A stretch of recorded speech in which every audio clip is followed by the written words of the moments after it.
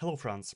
There are lots of tools online to check the difference between two texts. Some of them are free and some are premium. Here is an example of one of them. I can input one version of a text and another version of a text, and then as a result I will see the diff between these two versions. For me as a programmer, the most common way to view the diff between two different versions is Git. So here in GitHub I can see the difference between the changes in application HTML between two different versions, the old version and the new version, and the same for other files.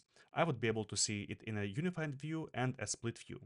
And let's build a similar application where I have a list of posts, a post has a title and body, and we want to track the changes of the title and the changes of the body and display them as a diff. So we are going to build an application where we can edit the post and see the change history. So here I see that in the latest version I made an update action to the post.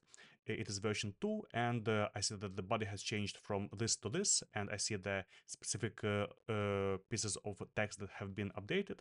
And in the previous version I have updated not only the title but also the body. So we are going to track all the changes for all the attributes of a post, and we are going to display the diff. We are going to display it just as GitHub in a column view and also in a split view. So I invite you to watch this whole episode.